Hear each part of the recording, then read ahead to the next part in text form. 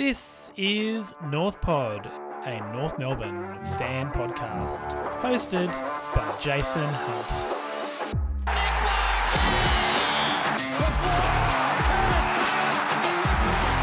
Stevenson with his own moves. Carrington, North are in front. Well, hello. Welcome back to North Pod.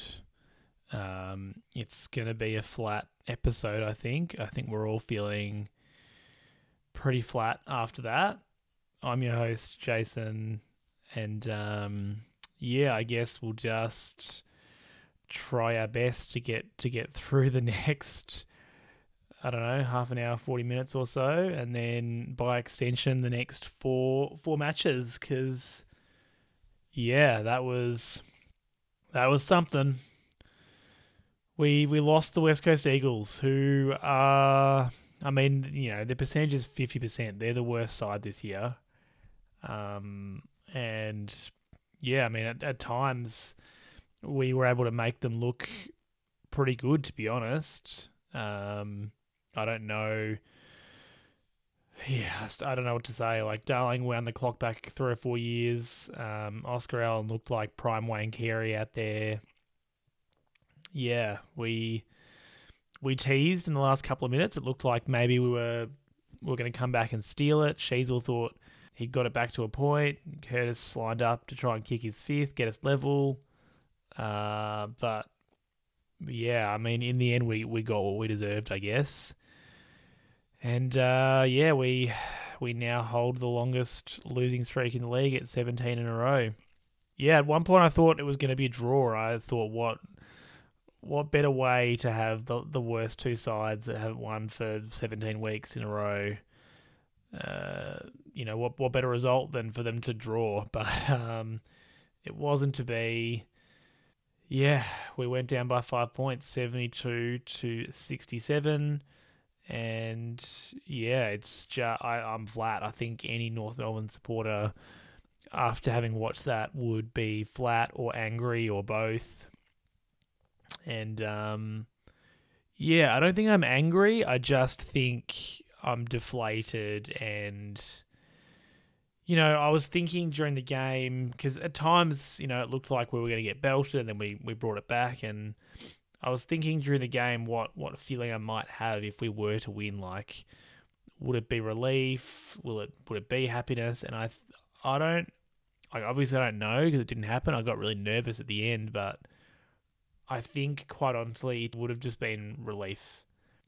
Anyway, I guess we'll never know, because we didn't win, and there's a good chance now that we'll end the year on 2 wins. We've got Melbourne, Essendon, Richmond, and the Suns to come. So we don't have a proverbial easy beat left. There's ever a chance we could steal one of those games, of course, but yeah, just a really flat way to end the weekend, unfortunately. In terms of story of the game, we lost to the 18th place side. That's the story. We weren't able to stop West Coast playing the way that they wanted to play. It really reminded me of the Hawks game in round 3 when they just kicked it short and played keepings off, and were able to sort of bite off those relatively easy kicks and move the ball forward. And yeah, they did it again. Not again. The Eagles did it to us this time. The Hawks did it to us earlier in the year. I think particularly on the larger Optus Stadium ground, it just, our zone didn't hold up, and it was quite amusing at times. Like, we obviously had our game plan was essentially don't stand the mark unless it's inside the opposition's forward 50. Go outside the 5 and try and be part of the zone. But I think it really allowed West Coast the time and the space to make a good decision. And, there was, I'm lost for words, sorry. I think it clearly didn't work. And they were just able to control the ball way better. When the game opened up a bit and it was slingshot later in the game, we looked a lot better, but we weren't able to control the ball like they were. And, they only kicked 72 points in the end. Like they managed 10 goals. It was just our inability to move the ball the way that they were, because ours was a couple of sideways kicks and then bombed down the line. That was what it ended up looking like for us. And yeah, just they actually looked like a good side at times. And I'm not saying they are. I think that's what frustrates so much, because we know that they're a bad side like us. They've got some really young players that, maybe are going to make it, maybe aren't. They've got some older players that haven't been playing super well. I don't know if that sounds familiar at all to anyone. And yeah, they just, at times, they made us, they looked really skillful.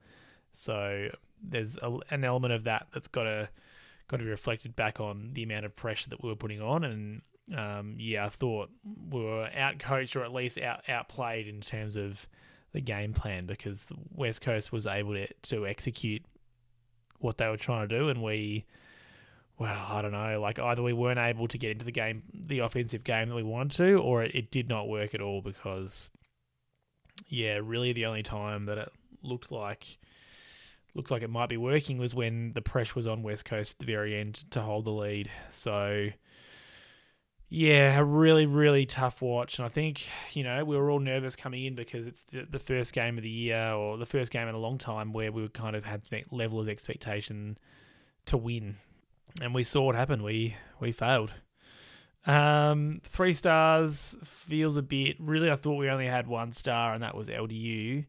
Again, just backed up, had another 30 disposals, 6 marks, 6 tackles, 8 clearances, 6 inside 50s. Kicked a goal, and similar to last week, just far and away our best midfielder. Looked dangerous, moving the ball through the middle of the ground, just breaking those lines. He got caught once or twice trying to do a bit too much, but in fairness to him, there was a lot for him to do.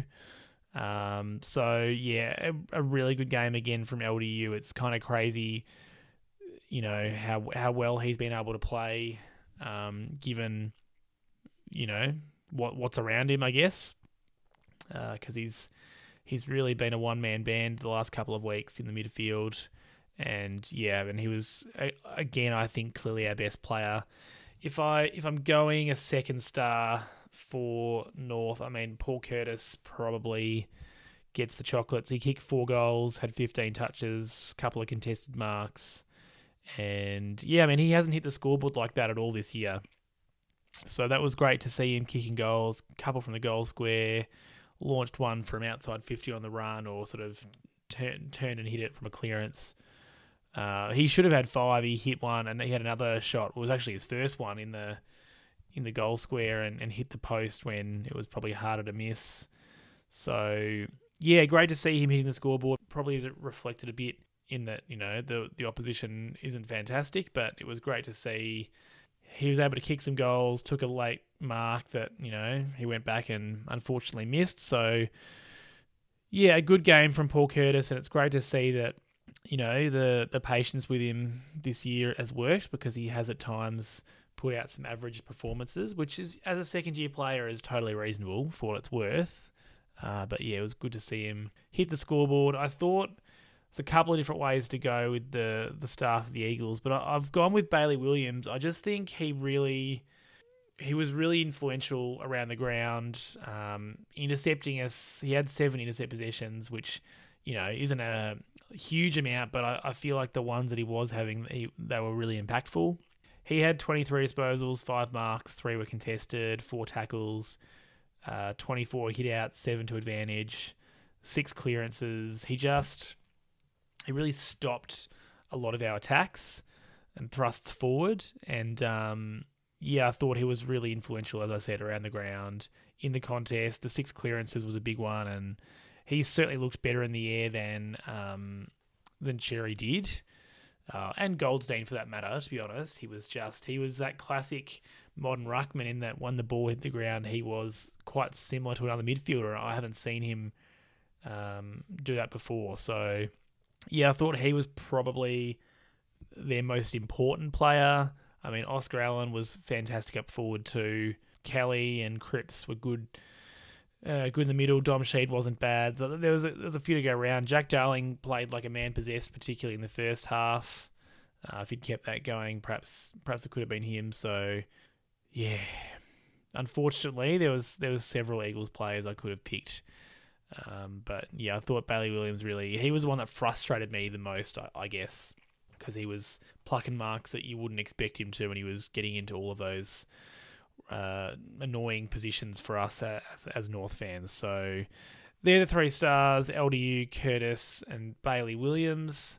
And that's the story of the game. We lost to West Coast. This is where I'd normally do my call to action. I just want to really thank everyone for listening to the podcast this year.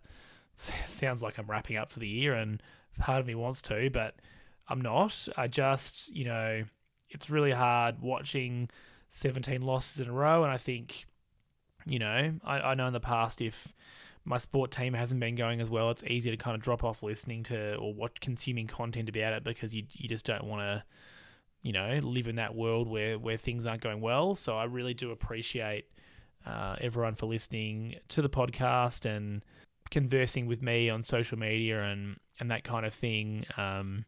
It's kind of like therapy, this, I guess, and I've really enjoyed making the podcast this year, despite what we've had to deal with on the field. So yeah, just really want to thank the listeners. Thank you for listening and supporting the podcast because it's helped give me a bit of a purpose when the footy team's been losing 17 in a row. So yeah, hopefully we can end the year on a bang and do some cool stuff over the summer. But just wanted to really shine a light on the listener. So continue to share me out with any North Melbourne fans that you know. Really appreciate it. And subscribe on your podcast service. Give me a rating, a review. Follow me on social media at NorthPodShow. Facebook, Instagram, YouTube, Twitter, TikTok, Threads, all that good stuff. Let's jump into the bads, and you might be surprised to know that there's several bads and not as many positives this week, but we'll try and whip through them. First negative, I mean, how can I go past the first quarter and the third quarter as a whole?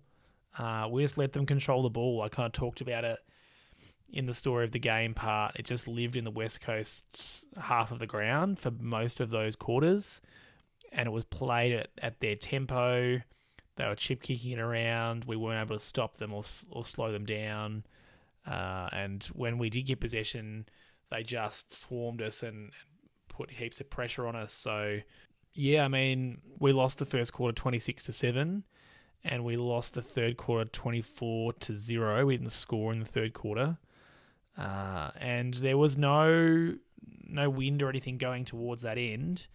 Because then in the last quarter, I think the Eagles only scored a point and we scored 4 goals. So it was just one of those funny games where the momentum swung around. But if from quarters 1 and quarters 3 we're down 50-7, I think that kind of shows why we lost the game. There was patches where we just weren't able to assert any authority at all. It was you could tell that any of our quick kicks forward were just getting snuffed out. And in contrast, their slow control play, looked fine, looked good. So yeah, just those quarters were probably they're up there with some of the most frustrating quarters I've watched all year.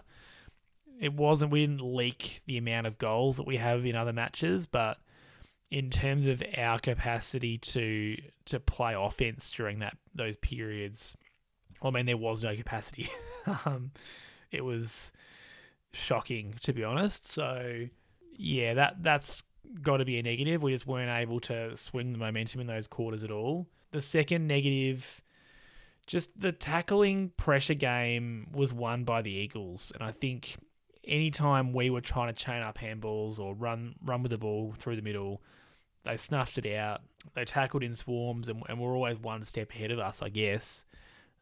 Cripps had 11 tackles, he was relentless, just tackled all day, and was really he and West Coast were really disciplined in the way they tackled. Like, they really didn't give away too many free kicks for high tackles or for tripping, anything like that.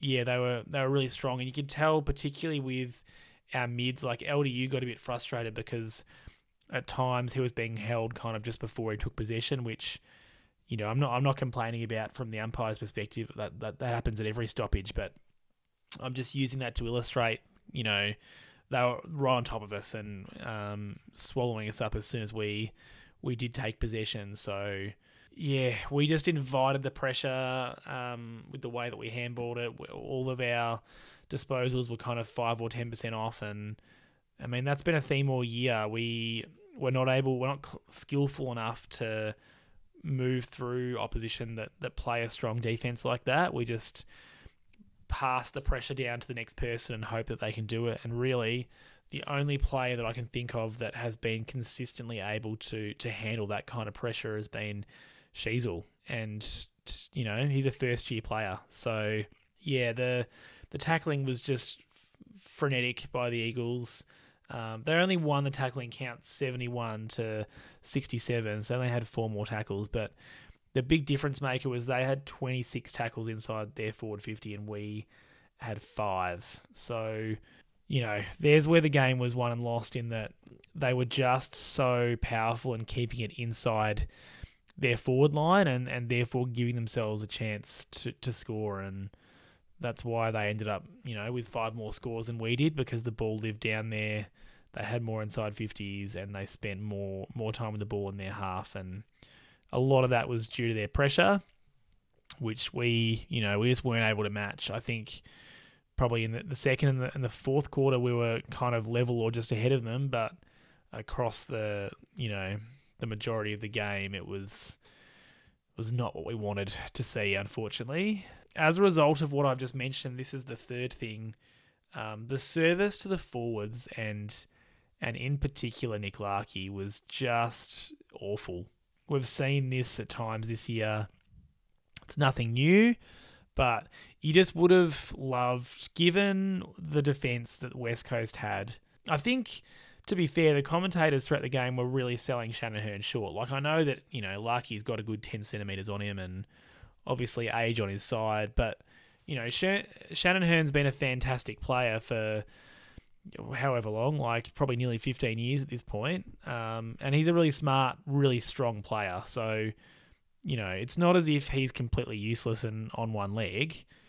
That being said, he was really all they had. Like, they had Bazzo down there as a young defender, and they subbed him out during the second quarter for Elliot Yeo, which apparently was tactical. So that was interesting. But the fact that Larkey didn't kick a goal in the first half, and sure, he missed one he should have, or one or two that he should have kicked. It was just constantly kicking it over his head or kicking it to the opposition player's advantage. And some of that was from the pressure that the Eagles were putting on, absolutely. But some of it was just butchering the ball, which, you know, we've really become experts at this year. No, who am I kidding? We've become experts at over the past 3 or 4 years. It was fortunate that Paul Curtis was on today in terms of his crumbing, which is why he was able to kick those 4 goals, because a couple of those were really crumbing Larkey's efforts and finishing off the contest that he created. But yeah, I mean, just a really, really hard day to be a North Melbourne forward. Steve-O really didn't see much of it, and I think I'll talk about that in a minute. Like, it was Curtis and Larkey, and that's really it down in the forward line. But I don't think that was all their fault. I do think the service coming in was, it was not good, and some of that's on Larkey because he probably needed to get himself into better positions sometimes and try and get out on the lead more often. But yeah, when the ball's coming in the way it was a lot of the time, it's hard to blame Larkey because there was just no predictability about the way it was coming in, I guess. The next point was there was just a couple of signs, and this really shouldn't be surprising, but there were some signs that their heads were really dropping, and we were playing as though we were defeated. I think the example that I want to talk about was Taron Thomas, who early on I thought he was, playing really well through the middle, playing really strong, and whilst he wasn't necessarily winning every contest, he was competing hard and trying to burst out of stoppage situations or out of traffic. But yeah, there was a period there in the third quarter where I guess to me he just kind of lost it. There was a ball up, repeat stoppage in the middle. For some reason, he threw the ball to someone else rather than throwing it to the umpire for the ball up. And the umpire decided to pay a free kick against him, which, yeah, I mean, I don't know. Like, I think that free kick is there. I don't know if it's always paid, but again, it's the classic. You kind of invite the free kick. You give the umpire the option to pay it against you, and I think he really dropped his head after that because, the Eagles went and kicked a goal as a result of that free kick. And then, yeah, a couple of minutes later up the other end, Taron Thomas tried to put a tackle on. That tackle was broken, and he just gave up on the play. Like, he, rather than giving that repeat effort and trying to tackle the Eagles player, he gave up on it, and he really dropped his head. And yeah, I mean, that's the stuff that hurts, I guess. Like, I get it. We've lost a million games in a row, so I think as a player, it's much harder to just, go back to the well and try again. But when it's kind of self-inflicted, it's tough, I think, because, he should have done the right thing. He should have given the ball back to the umpire, and then maybe he's not feeling so negative when the ball goes up the other end. But yeah, I think that's the classic. We're a month out from the end of the season. It's been another long year, and I saw some depleted players and some bad attitudes, which, comes with losing 17 games in a row. So I don't want to see that kind of stuff, I guess. I don't even know where this is such a rambling podcast, and I do apologize, but yeah, I guess if I'm allowed to drop my head if the players are dropping their heads. Next negative, let's keep going. The clearance quality was poor. We actually won the clearances 46-33. First half, we were really smashing them in the clearances. But I don't know, I'm an absolute broken record in this one, but we've got to do something about it. It was just too often a really bad kick, or the kick was kind of a 50-50 kick and it just went straight back out of our forward line. We just don't seem to have that synergy between the midfielders and the forwards at the moment. We haven't for most of the year. And then we don't have forwards that will pressure well enough and keep it in there. And I think it's a bit of both, right? Like, the forwards have got to do better to pressure and keep it in there, but the mids cannot just bomb it, like chuck it on the boot, around the corner, 40 metres, shallow entry to an opposition player's advantage. Like, it's doing no one any favours, and we're a decent side. We've got to be better. Sorry, we're not a decent side. We're a decent clearance side. So we've got to actually take advantage of the fact that we're getting clearances and not just bomb it without looking and give our forwards no hope. On the forward pressure part, I mean, I don't think there's too many North fans that were stoked to see Turner back in, and I think we saw the quintessential Kane Turner game where he started really well. He had a couple of smothers, kicked our first goal, and then was virtually unsighted for the rest of the match. He just does not have the capacity to impact contests and the game long term. I think he had another smother later on and one little chip kick off the ground that kind of kept the ball more moving, and that's his contributions for the game. So I can't cop that. Hansen Jr., he debuted, but he was virtually unsighted. And again, I'm not having a go at him. This is what the forward line mix looked like. Stevenson was really quiet, again, except for one really fantastic passage, which led to a Larky goal where he ran down the wing. I think he took 3 or 4 bounces and waited for the right moment to kick it short to Larky. I think the forward line's really missing Zerha, but that being said, our forward pressure wasn't fantastic with him in there either. So, yeah, there's just something that stinks about that forward line group at the moment, in that we just don't have enough players in there that can retain the ball and put pressure on. So I mean, yeah, it's nothing new. We know it, but it hurts when it keeps coming up. I guess you don't want to get beaten by what you know, and we know that our forward line pressure is bad, and our entries into the forward line also bad, and that's just my professional opinion. Last negative, just the game on the line. We just tried to go through the middle several times and do not have the skills to get it done. We couldn't get it into the forward line fast enough or with enough advantage created for our forwards.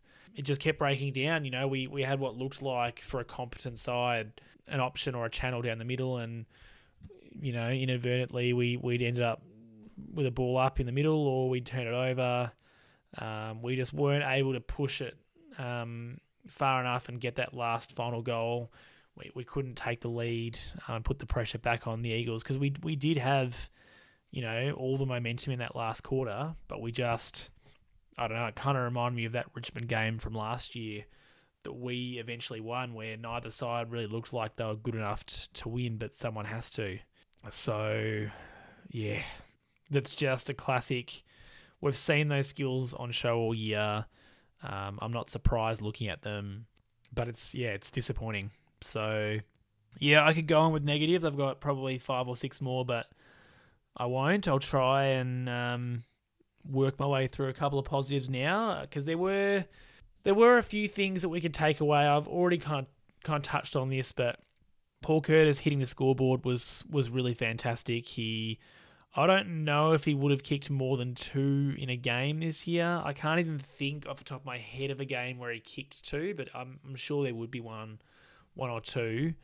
So him kicking 4 goals was great, and Larky was able to eventually join him. He missed a couple early, but kicked 2 in the end. Those 2, I think, overall had good games. It was just, I think we have to take Curtis's game with a grain of salt, because at the end of the day, he's playing against West Coast, and I know that sounds harsh, but he's not playing against a fantastic small defender. He sort of made quite a few mistakes. So, yeah, I just think let's take it with a grain of salt. He's kicked 4. It's great. I think it's a good bit of confidence going in towards the last month, but, it's nothing to write home about ultimately. But we take it. We'll take 4 goals. He could have had 5. Should have had 5. And Larky hitting the 50-goal mark for the season is a great achievement. In such a poor side, to kick 50 goals for the year it's tremendous, to be honest. Still 4 games to go, so he could potentially sort of end on maybe 60-odd if he's able to kick 2 or 3 from each of the last games. But regardless, even if he sort of trails off and he finishes in the low 50s, I think that's still a fantastic return for a tall forward, particularly playing in a bottom 2 side.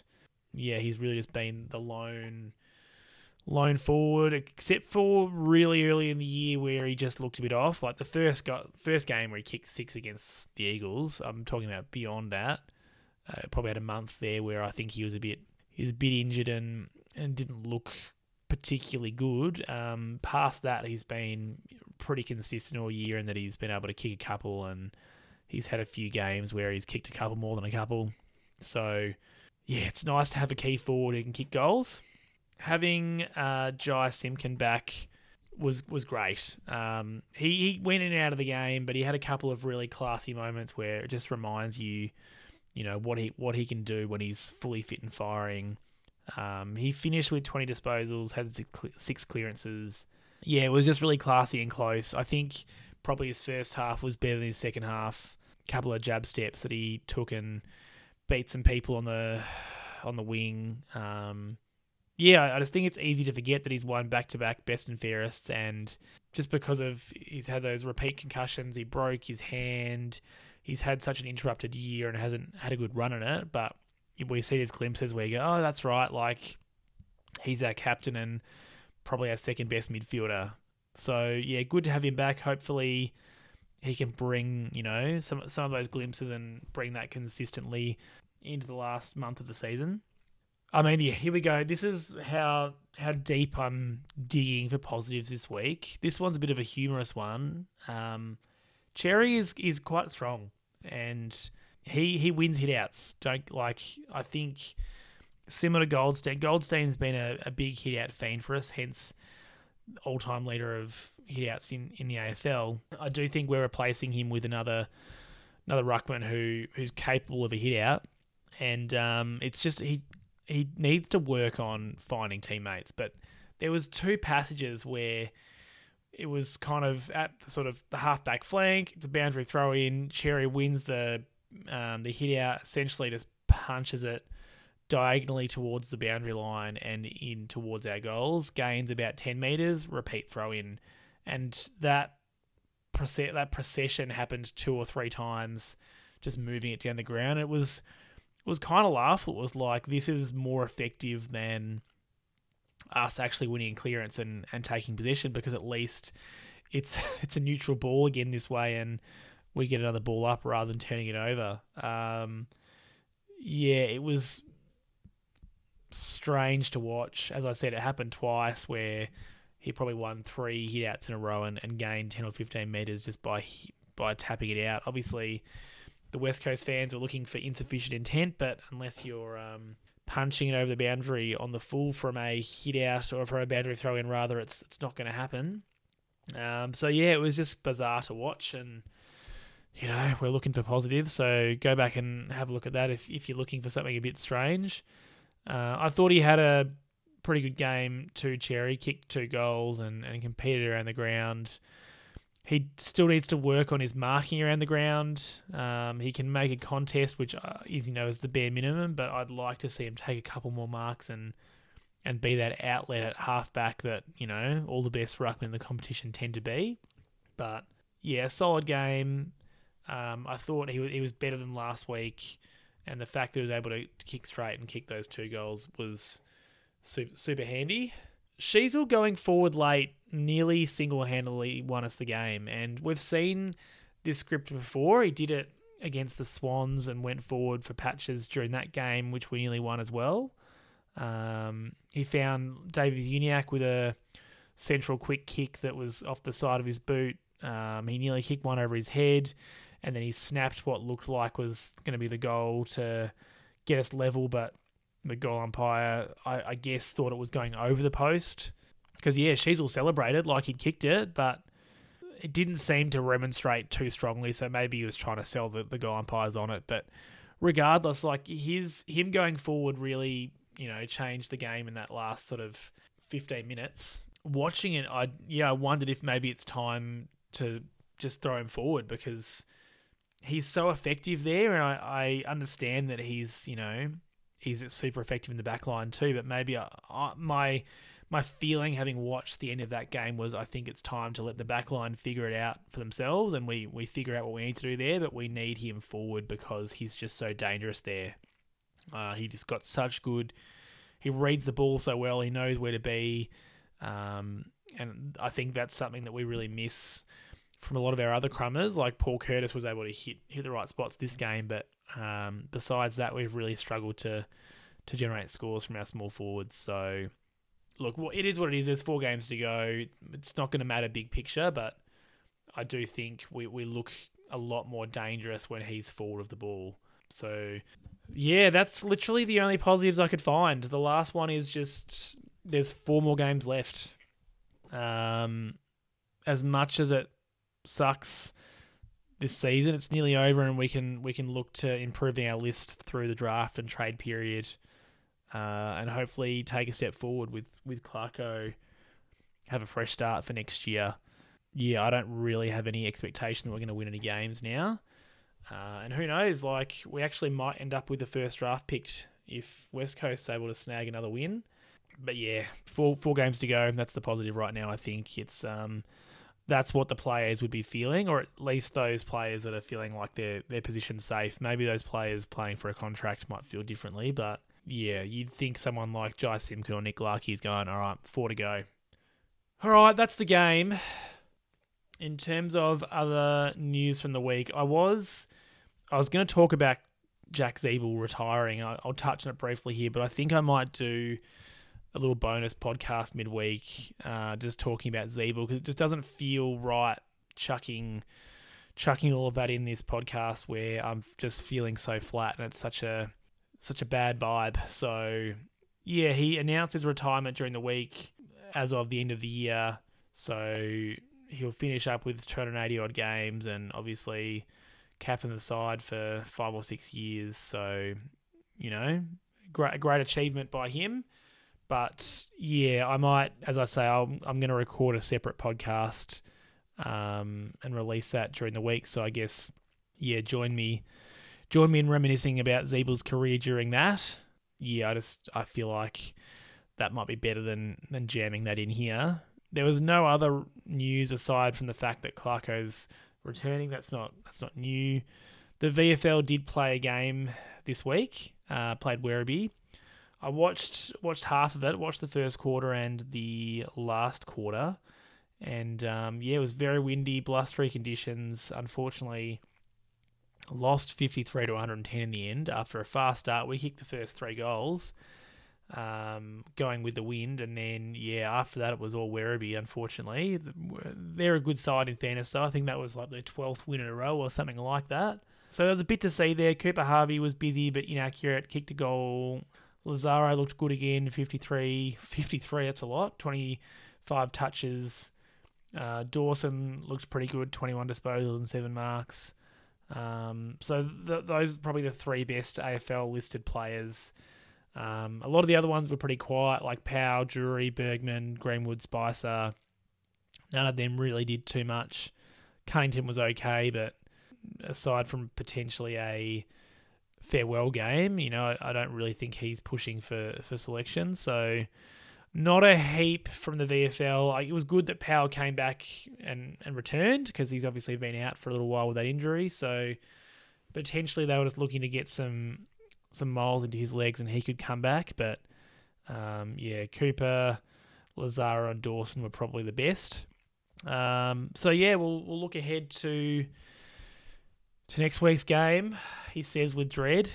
Sunday 1:10 versus Melbourne in Hobart. So we've got a couple of games at the end of the year in Hobart. We've got this one and also the last game of the year against Gold Coast is also in Hobart. So another Sunday game, but earlier in the day at least this time.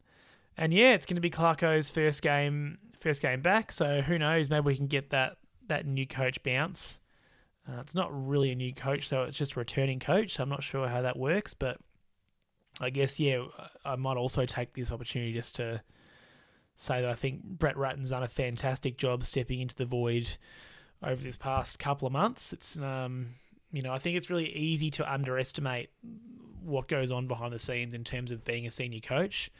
I've seen a little bit of that in elite sport in terms of what a senior coach does during the week, and I think it's really easy for the fans to just perceive the coach to be sort of making those decisions and giving those chats on game day. But I mean, obviously there's so much more that goes into it. So it's been fantastic for us that someone with that experience and calmness of Brett Ratton's been able to come in and fill the void. But Clarko coming back, who knows, maybe he can give us that bounce and we'll only lose by 10 goals. Look, anything would be better than the 90-point belting we copped earlier in the year. That was the same game that Charlie Comben went down with that horrific injury too. So looking for something better this week, obviously. But not high hopes at all. Melbourne's in decent form. It looked like maybe the Tigers were going to beat them this weekend, and then they kicked about 7 goals straight in the last quarter to win it. So, 4 games to go. Just my last thought, I have been thinking a bit about some of the selection from the past couple of weeks. Because I know certainly in the fan base there's been a bit of uproar around how Hugh Greenwood's not getting a game, and I think there's merit in that for what it's worth. But I think I'm reconciling it, and then I think that we're playing players that, are playing for their careers. And we've seen this over the past couple of years where we've given players a game, not out of nowhere, but kind of, that's kind of surprised the fans. And then, a couple of months later, we find out those players are being delisted. So I think, yeah, this is just more of that sorting out our list. Because Greenwood's got a contract for next year. He's going to be in the team, and we know what he is. I think that the coaches believe in Bergman. Like we're not cutting him. Again, he's got a contract. Cooper Harvey's got time. It's only his first year. Like the players that we're trying to make decisions about are players like Lockie Young and Kane Turner and Daniel Howe. And so I think they've been playing for their careers. And sure, I think it's probably easy to say, well, how can we not know about those blokes yet? But it's the classic. I'm sure they've been working on things in the VFL, and this is kind of their chance to show whether or not they're able to translate those things to AFL level. I think if I was making a decision right now, I mean Turner wouldn't be getting a contract, Howe wouldn't be getting a contract, and I just based on how many cuts we have to make, I don't think that Lockie Young would be getting a contract either. The only one that kind of bucks that trend is Dawson. It's kind of a bit odd to me that he hasn't got a game yet this year.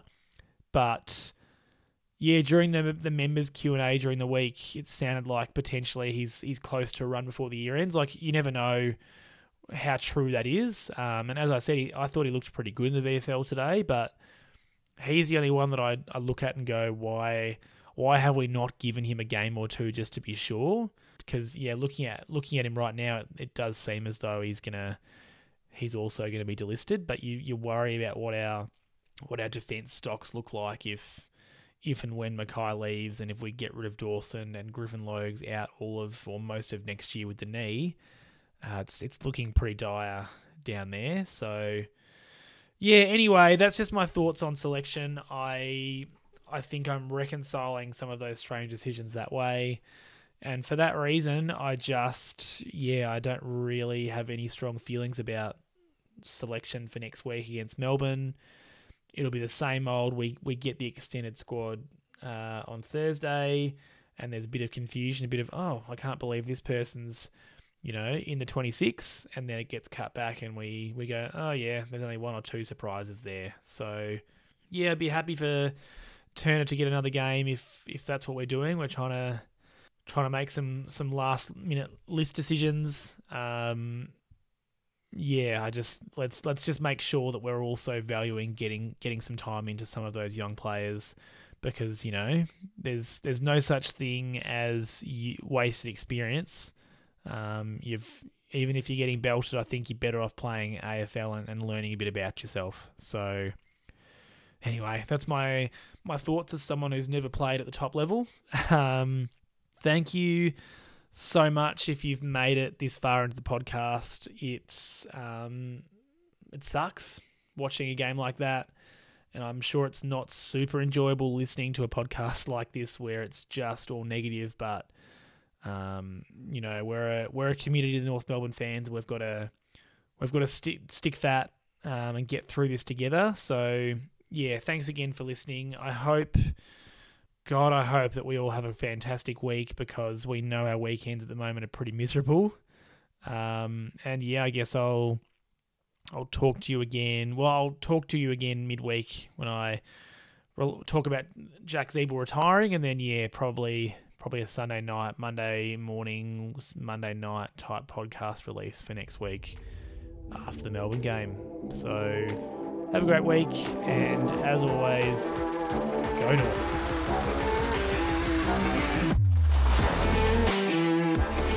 Thanks for listening to another episode of North Pod. Please subscribe to the podcast on your app and give me a rating or a review if you can. I'd really appreciate it. You can find me on all social media at North Pod Show. That's Facebook, Instagram, Twitter, YouTube, TikTok, Threads, you name it, I'm there. I'll see you next episode.